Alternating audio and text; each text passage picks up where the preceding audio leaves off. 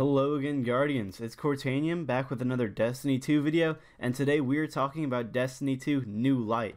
Now, this New Light expansion is the next expansion, or the next, free play expansion for the majority of Destiny players in the Destiny universe. As you can see in this background here, this is the entire thing we're looking at. I'm going to be going over all these new activities you guys are getting access to in New Light. And so let's start it off. You are getting access to the Year 1 exotic weapons and armor in New Light. And so any Year 1 stuff that's exotic, Bungie is giving you access to. This does not include any Year 1 stuff that is legendary or any, Year 1 Trials of Osiris stuff. That stuff is still kind of off limits. We have no idea what Bungie is doing with that. But at least you guys will know that you guys can have access to all those exotic weapons, all those exotic ornaments, and those exotic guns from Year 1 of Destiny, along with Year 2 and Year 3. Up next, players of New Light will receive free roam access to all destinations. This includes the moon, this includes the Dreaming City, the Tangled Shore, Mercury. It includes every single destination, no matter what DLC it is in. You will be able to go patrol there, you'll be able to do lost sectors there. The only thing you will not be allowed to do in the case of Forsaken and Shadowkeep is you will not be allowed to play those campaign missions. You will not be allowed to play those certain exotic quests that have to deal with the DLC, that have to deal with a certain annual pass. You will not be able to do those, but you still will be able to roam around on those locations and look around for certain things. And if you watch some of my videos, I'm sure I will make moon out of map videos right away, and so you guys can probably glitch into the DLC areas of the moon if you stay on this channel. New Light players will also get access to campaigns, all player versus enemy campaigns, including that of the Red War, the Curse of Osiris, and Warmind. All of those are accessible to the New Light players right away, right off the bat. There's no wait time, there's no nothing, there's no pay gate. All of this is free to New Light players, and so you can play through the entire base Destiny campaign. In Red War, you can play through the Curse of Osiris DLC, if you can consider it a DLC and not like a strike mission at this point, and you can play through the entire Warmind DLC as well, and those missions will be very fun. But along with, when you come to the end of those missions, you will have to buy the DLC for Forsaken or for Shadowkeep if you want to continue going on those quests and continue the storyline of Destiny 2. Otherwise, you will only be able to patrol those locations. As previously stated, you will only be able to patrol those locations and look around. You will not be able to continue onwards with your quests unless you actually buy the DLC for that respective platform that you're playing on. All New Light players will also receive additional content that includes Black Armory Forges, Gambit Prime, and the Menagerie. And so basically, they're making the entire annual pass here free. All these content things that they're talking about, the Black Armory Forges, the Gambit Prime, and the Menagerie, these were all exclusive activities to the first 3 seasons of the annual pass, and now they're making them free for all New Light players. And so enjoy that.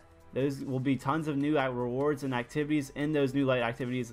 These are one of the 3 best things about Destiny. Gambit Prime is okay, you guys can play a couple matches. The Menagerie is fun and rewarding, and so are the Forges, especially if you like to go AFK in the Forges. I believe that glitch still works if you new players are thinking about saving up on a bunch of legendary shards and materials. Some additional modes that are also going to be present in Destiny 2 New Light include Year 1 Nightfall Strikes. These are all the Nightfall Strikes from Destiny 2 Year 1.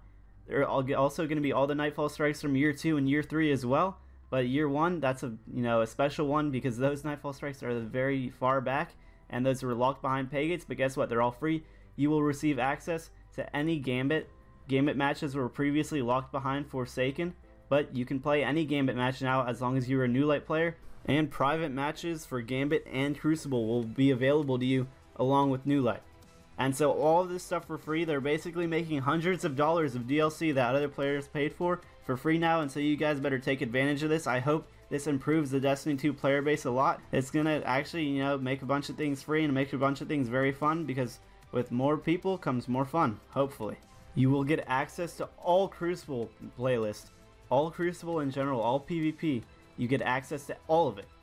You get free seasonal updates, and so that means every time Crucible updates, you have Iron Banner, you have doubles, you have Crimson Days. Those are what they mean by seasonal updates, and you will be able to play those no matter what DLCs you have. As long as you have New Light, all of this stuff is free to you. You also get access to any Crucible sets for your Warlock, your Hunter, or your Titan, and any sets of guns that they release in Crucible for your Warlock or Hunter or Titan. I mean, guns are all the same, but any guns, any Crucible advised guns, any Crucible advised armor sets, you will get access to. They are not locked behind DLCs anymore. New Light fixes all of that, and it also gives you access to the Strike playlist. All the strikes of PvE, you get the direct launch of Year 1 strikes and Vanguard weapons and gear. And so, seeing how they put Strike playlist and direct launch of Year 1 strikes in separate little word bubbles, I assume that there's a difference between the Strike playlist and the Year 1 strikes. And so they'll probably have a separate playlist for all Year 1 strikes, because those were all, enjoyable on their own accord, and a separate strike playlist for, all the newer strikes that we have, or maybe just all strikes in general. Not really sure how they're going to do this. These words are kind of confusing, but bear with me, guys. There's a lot of new stuff Bungie is doing for us in this update. On the fun part of things, and by the raid part of things I mean, New Light players will get access to all Year 1 raids of Destiny 2. You get all Year 1 raid weapons and gear, and so this includes raids like the Leviathan, and I assume they also mean the raid layers of the Leviathan as well. And so by Year 1 raids, because it's plural, it has an S in it, I assume they're adding in all the raid layers as well. And you guys can pick up, the Midnight Coup, all these fantastic guns and weapons and armor sets. These really cool, lighting up armor sets for the heroic version of the Leviathan that you can get. And so enjoy all those armor sets and enjoy the raid, because these raids are extremely fun. Raids are the pinnacle of the Destiny 2 experience. They're one of the most competitive, one of the most uniting things about Destiny 2. You guys will be able to find, fire teams that will help you out with a lot of raids. If one of you guys is watching right now, make sure to add me on Xbox. Cortanium is my gamer tag, and I will help you out with your new raids. Come New Light, brother, I will help you out. I will guide you, I will Sherpa you through that raid, and we will get it done. Just add me on Xbox, brother. We will get it done, just in case you were wondering. And let's move on to the last item of New Light. In-game events. Players of New Light will get access to Iron Banner, like I mentioned earlier, Festival of the Lost, the Halloween event, the Dawning, which is the Christmas event, Crimson Days, which is the Valentine's Day event. There's doubles and Crucible, and you get some cool emblems.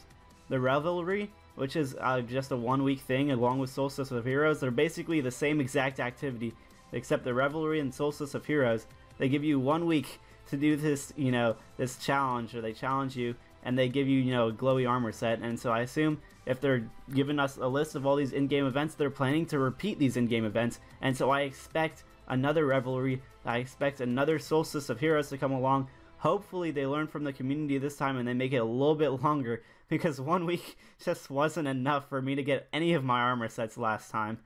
And I honestly love the Christmas events and the Halloween events, and you guys will too once you get to play them. And so hopefully, it launches October 1st, New Light, okay? And so that Halloween event is also going to launch, October 29th.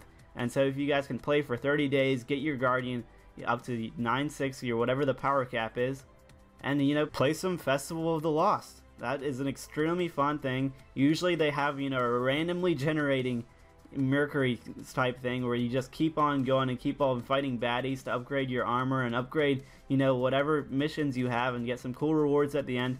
There's a kind of new activity that they have that's exclusive to only these events, and I hope to play that. And you guys should hope to too if you're a New Light player. New Light is bringing a lot of the DLC stuff back to the free players, and I'm sure Bungie is going to get a bunch of reputation for it, because making a game this big, this free, is bound to be a big thing and a fun thing. And one last thing before I wrap this up, boys, Bungie has just released a tweet, and they say that the Reckoning is included in the New Light expansion. You can get Thunderlord, Arbalest, Outbreak Perfected, Bad Juju. You can get all those exotics with New Light as well. And the Reckoning is just an activity after Gambit Prime, if you're unknown to this, where you can get 4 cool new armor sets that will actually help you out in Gambit and Gambit Prime. And so those are cool armor sets, those are cool weapons you can get, except that the rewards from the activities above are included with New Light, except the associated exotics. And so imagine that one of these other, quests has a quest off branch of it that has something to do with another exotic. No, only these exotic quests are actually given to you along with the, the exotic quests in the base game of Destiny 2 and Warmind and whatever DLCs they give you. The Forsaken subclasses are not available in New Light, and so that's a sad note to end with. But for Forsaken subclasses, you will not be able to access the Blade Barrage subclass, the Nova Warp subclass, or the Titan Missile subclass, along with all the respective other subclasses as well. It's the middle tree. You will not be able to access the middle tree of any of these classes, the Hunter, Warlock, or Titan. But guess what, boys? There's a ton of new stuff you're getting. There's a ton of updates that Bungie's bringing to us.